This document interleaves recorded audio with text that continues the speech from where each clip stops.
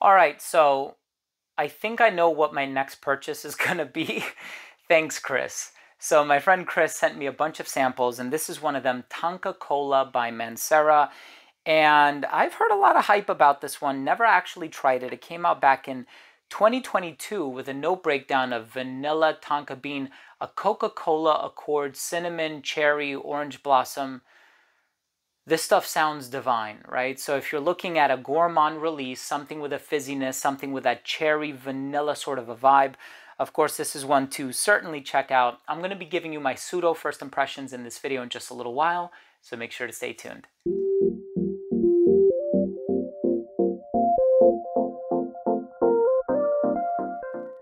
Now, before I begin today's episode and I give you my thoughts on Tonka Cola by Mancera, which is a release that's been around now for a couple of years, almost a couple of years, and I think it's amazing. I'm going to be buying a bottle of it very soon.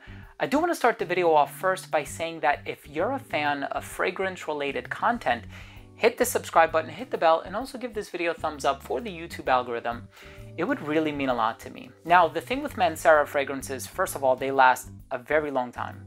Whether we're talking about red tobacco, Sicily, Cedar Boisé, the list goes on and on.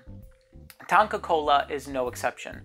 The thing that caught my attention about this one initially, which was quite some time ago, is the note breakdown. It just sounds amazing, right? How can you turn down notes like a Coca-Cola Accord, cherry, cinnamon, vanilla, tonka bean? It just sounds divine. And I feel like lately, consumers have been really digging these novelty scents. Like if you tell them this smells like, you know, a tiramisu cake, or if you tell them this smells like cotton candy, or if you tell them, you know, I think people are looking for like a realistic version of a particular dessert or beverage or whatever, or cocktail, but made into a perfume. And there's just something about that maybe it takes us down memory lane. Maybe we make that association. It brings us a certain deal of comfort.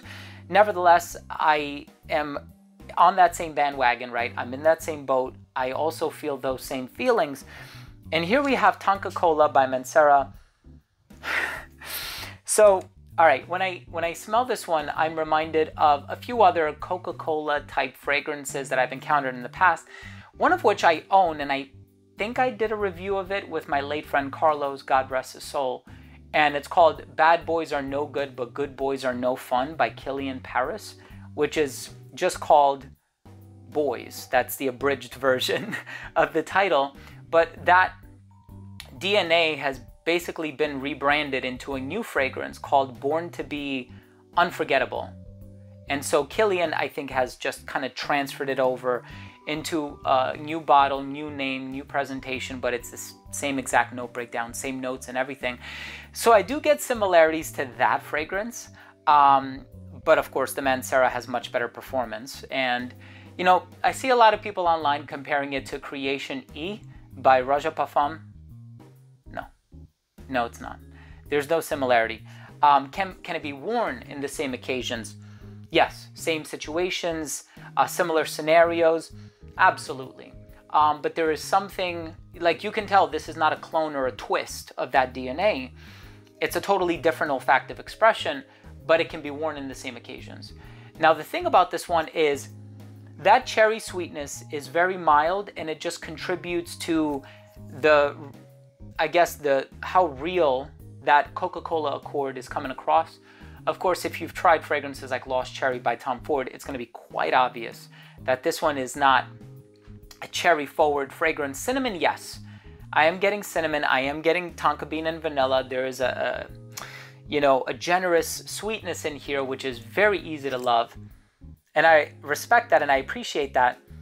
And I love that whatever is giving off that Coca-Cola vibe, and it's not a fizziness per se, but there's something that is making you feel like, oh yeah, you're smelling some sort of a carbonated beverage.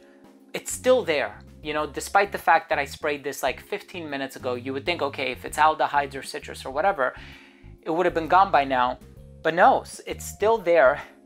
Whatever is creating the realism is lingering. And I really respect that and I appreciate that very much. I think this is fantastic. Longevity on this fragrance is like 10 hours on my skin, like 9-10 hours. Projection radiated beyond an arm's length for like the first hour.